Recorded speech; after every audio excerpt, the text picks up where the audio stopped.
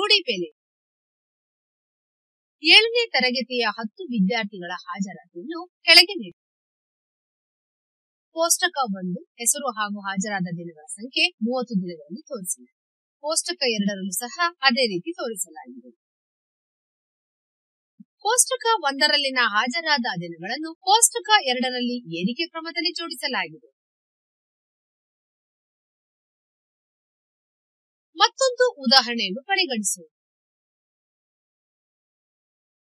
7ನೇ ತರಗತಿಯ 10 ವಿದ್ಯಾರ್ಥಿಗಳ ಹಾಜರಾತಿಯನ್ನು ಕೆಳಗೆ ನೀಡಲಾಗಿದೆ.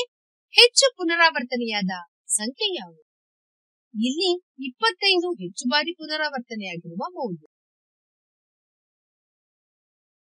ಮೇಲಿನ ಸಂದರ್ಭದಲ್ಲಿ ಪ್ರಾತಿನಿಧಿಕ ಮೌಲ್ಯವು ಹೆಚ್ಚು ಬಾರಿ ಪುನರಾವರ್ತನೆಯಾಗಿರುವುದನ್ನು ಗಮನಿಸಬಹುದು. ಈ ಪ್ರಾತಿನಿಧಿಕ ಮೌಲ್ಯವನ್ನು ರೂಢಿ ಬೆಲೆ ಎನ್ನುತ್ತೇವೆ. ಆದ್ದರಿಂದ ರೂಢಿ ಬೆಲೆ 25 ರೂಗಳು. ಒಬ್ಬ ಮಹಿಳೆಯು ಶೂ ಅಂಗಡಿಯನ್ನು ತೆರೆಯುತ್ತಾಳೆ. ಬೇಡಿಕೆಗೆ ಅನುಗುಣವಾಗಿ ಶೂಗಳನ್ನು ಸಂಗ್ರಹ ಮಾಡಲು ಅವಳು ಆ ವಾರದಲ್ಲಿ ಮಾರಾಟವಾದ ಶೂಗಳ ಸಂಖ್ಯೆ ಮತ್ತು ಅಳತೆಗಳನ್ನು ಈ ರೀತಿಯಾಗಿ ಕ್ರೋಢೀಕರಿಸುತ್ತಾಳೆ.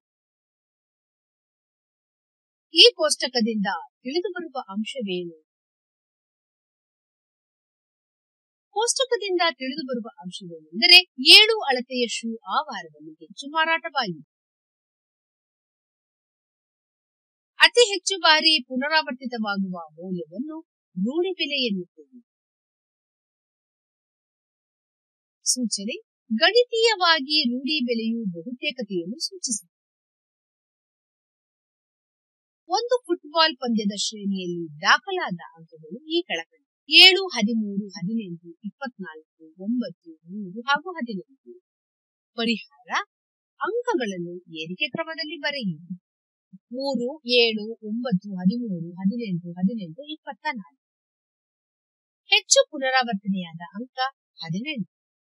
ಆದ್ದರಿಂದ ರೂಢಿ ಬೆಲೆ 18. ಮಾಲಾ 10 ವಿವಿಧ ದಿನಗಳಲ್ಲಿ ಹೋಂವರ್ಕ್ಗೆ ನಿಗದಿಪಡಿಸಲಾದ ಸಮಸ್ಯೆಗಳ ಸಂಖ್ಯೆ ಈ ಕೆಳಕಂಡಂತಿದೆ. ಈ ದತ್ತಾಂಶಗಳಿಗೆ ರೂಢಿ ಬೆಲೆಯನ್ನು ಕಂಡುಹಿಡಿಯುವುದು.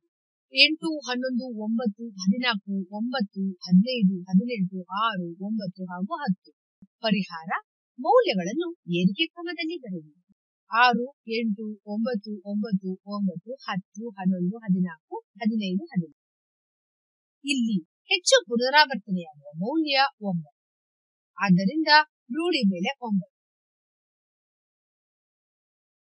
ಸೂಚನೆ: ಮೌಲ್ಯಗಳ ಗಣಕ್ಕೆ ಒಂದೇ ಒಂದು ರೂಢಿ ಬೆಲೆ ಇದ್ದರೆ ಅಂತಹ ಮೌಲ್ಯಗಳನ್ನು ಏಕ ರೂಢಿ ಬೆಲೆಯ ವಿತರಣೆ ಎನ್ನುತ್ತೇವೆ.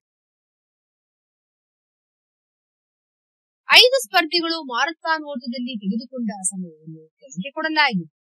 2 ಗಂಟೆ, 2.7 hour, 8.3 hour, 3.5 hour, 5.1 hour, 4.9 hour.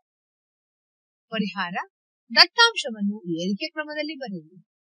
2.7, 3.5, 4.9, 5.1, 8.3. ಇಲ್ಲಿ ಯಾವುದೇ ಮೌಲ್ಯವು ಪುನರಾವರ್ತಿತವಾಗಿಲ್ಲ. ಈ ಮೌಲ್ಯಗಳ ಗಣಕ್ಕೆ ರೂಢಿ ಬೆಲೆ ಇಲ್ಲ. ಸೂಚನೆ: ಮೌಲ್ಯಗಳು ಒಂದೇ ಒಂದು ಬಾರಿ ಇದ್ದರೆ ದತ್ತಾಂಶವು ಯಾವುದೇ ರೂಢಿ ಬೆಲೆಯನ್ನು ಹೊಂದಿರುವುದಿಲ್ಲ. ಕೆಳಗಿನ ದತ್ತಾಂಶಗಳಿಗೆ ರೂಢಿ ಬೆಲೆಯನ್ನು ಕಂಡುಹಿಡಿಯುವುದು. ಪರಿಹಾರ: 2 ಮತ್ತು 5 3 ಬಾರಿ ಪುನರಾವರ್ತನೆಯಾಗಿದೆ. ರೂಢಿ ಬೆಲೆಯು 2 ಮತ್ತು 5. ಮೌಲ್ಯಗಳ ಗಣಕ್ಕೆ 2 ರೂಢಿ ಬೆಲೆಗಳಿದ್ದರೆ ಅಂತಹ ಮೌಲ್ಯವನ್ನು 2 ರೂಢಿ ಬೆಲೆಯ ವಿತರಣೆ ಎನ್ನುತ್ತೇವೆ.